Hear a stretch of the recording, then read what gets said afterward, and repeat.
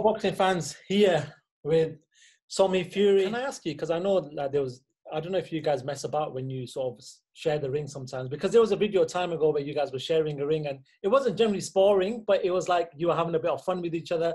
But does Tyson sort of show you different type of his games? Because we know that he's not a simple fighter. He's not a simple heavyweight. Yeah. He's got a lot of things that the heavyweight division fighters don't really have. When you guys share that ring and when you're sort of sparring, what sort of things do you learn from him? Everything, it's because when I'm sparring Tyson, I'm not looking at anything, in particular. I'm just looking at him as a whole. Like, that's the best heavyweight in the world in front of me. And I look at his feet. I look at everything he's doing. I look how he's smashing my face in with a jab or whatever he's doing, or punching me in the ribs. I look at it. I take notes, and that's it. I just I study because it's this. Having that there on hand is like the best apprenticeship you can ever get. I can't learn anything wrong. There is nothing that he does wrong, because he wouldn't be in the position that he is. So all I do when I'm around him is just soak up, soak up and soak up and soak up, everything. And, I use it in my advantage because what other fighter at my level has got that they can say, they can call for advice or they can go to and train with at any time. It's very useful for me. We know the Furies are a fighting family. How much of an inspiration was Tyson's for you to actually become a boxer, actually go through the amateur sort of, whilst you've got a small amount of amateur experience, how much was he your inspiration and everyone else, the rest of the Furies are about as well? Yeah, definitely. I mean, boxing was something that I always wanted to do. I always wanted to do it from being 4 and 5 and 6. I've always done boxing. I've always loved it. So there was nobody that ever forced me into doing it.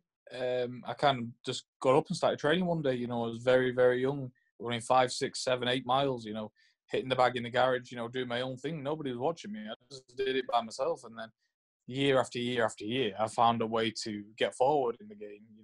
When I was young, I couldn't, necessarily get to a gym. I was that young. But every year that went by, I thought, right, what can I do to move forward? I'd start going to gyms wherever I could. I get the train, I get the bus, I get whatever I could to get to a boxing gym. I'd spend every single pound, penny I had on boxing, and that's just the way it was. In order to be successful, you need to dedicate your full life. And looking back now, obviously I'm nowhere in the sport. I've had 4 fights, I've not won anything.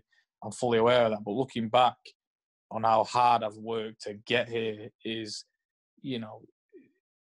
I look back and think, how did I do it? Because some days, honestly, you wouldn't believe it. You'd have to be there to witness it. There'd be some days where it was literally thunderstorming, hailing, as bad as you can get, literally like stones falling, and it below zero, freezing.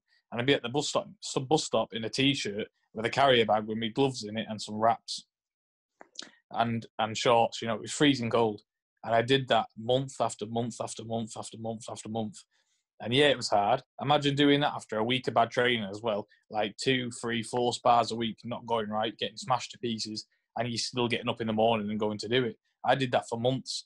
And this is the thing that many people don't realise, and that's how you know what you have in your fighter. And that's what my dad obviously knows in me now, because he's seen me do all these things and he's seen me be so dedicated. I ain't going to take no for an answer. And that's why a lot of people give me criticism for, saying I want to do this, I want to do that. But I believe in my whole heart. And you best believe I'm going to do everything that I've got to achieve them goals. You know what? I spoke to Frank last week, and we were talking about sort of the government investment into boxing, which they haven't done. And he was like, people don't understand. Only 5% of boxers probably make money just off boxing, and the rest of them can't survive really, because the rest of them have got to work or do whatever they need to do.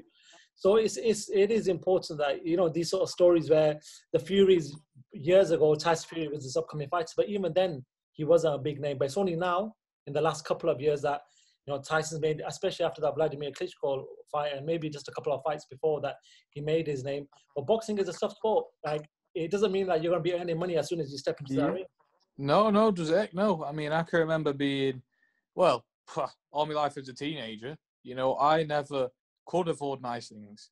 I never could go to the traffic centre and buy myself a shirt. I didn't have £2 in my pocket. I couldn't even afford a McDonald's at the best of the time. But I knew I didn't want to do anything else. And I knew if I started going out, doing a bit of work and doing other things, that it would distract me. So I thought, you know what, I'd sooner sit it out. I'm fine with having no money. I think I was 18, turning 19, and I didn't have £1. And that's on my mother's life. I didn't have a pound. I had no money. I was broke. I had to ask my mum for, I think it was £1.50 for the bus at 18 going on 19 because I didn't have any money. I was boxing amateur at the time. That doesn't pay. You don't get paid for training. I had no sponsorship. I had nothing. But I said, I looked at myself in the mirror and I said, listen, I'm a man and I haven't got a pound in my pocket. Yeah, it's not a good position, but I know one day it will pay off. And then I turned pro when I was 19. I had my first fight at the MEM. I thought, yeah, just one step, it's paid off. And I've got there, had my first fight, had my second fight, got a bit of money in my pocket. And then a lot of people don't understand. You put the work in, you will see your reward. I put all that work in that I've just mentioned, going years without any money, traveling up and down the country with nothing. But I got it back in another way. My fight, everything, I believe everything's meant to be. It was meant to be for my fights during that year to get cancelled. It was meant to be for my big break to be on Love Island. And that has been an extremely big moneymaker for me. And I'm extremely fortunate. But then again, I'm extremely confident that I know the only reason I got that break is through working so hard at the boxing. And I know that in my own head. If I'd have sat at home and ate burgers day after day, I wouldn't have got nowhere. But I dug in so much in the boxing that it showed me light in Love Island. And now it's paid off in the boxing. I do believe stuff like that. It's hard to. I'll see you later. It's hard to get your head around that, but you can only be there to witness it. I've come from nothing, I had nothing. And it is what it is. Life's what you make it. You got to dig in, you got to want it. And what am I doing? Straight back. I'm straight back in the hard times. You know what I mean? I'm in the gym and getting punched in the face every day. I don't need to do it. I can smile at a camera and post a picture up on the internet and live my life that way. I don't need to get punched to death in the gym or risk my life in the boxing. I don't need to do it. I do it because I love it. And I've been doing it since I've been 4 or 5 years old. And this game is all about sacrifice. And I've sacrificed everything. And I will continue to sacrifice everything to get to where I want to be. How much are you liking the amount of travellers that are in boxing at the moment and the amount of travellers that are actually world level? You've got people like Billy Joe Saunders, your brother Tyson Fury. You've got some good level travelling boxers out there. What do you make of that? Because there's been a growth in the last maybe 5 to 7 years of travellers coming through. What do you make of that? It's good. It's very good. They're all doing marvellously well. I don't think you'll ever meet a traveller who can't fight, to be fair. But some of them get, sidelined by work and stuff like that and, going out and partying. But the other percent, like your Billy Joes, like your Tysons, like your Andy Lees and all those type of boys, they stay on and they do well. So if, all the travellers that's about today, they're doing well. I don't know one who isn't doing well. So all they got to do is stick in and keep dedicated, and it's shown that they can do it.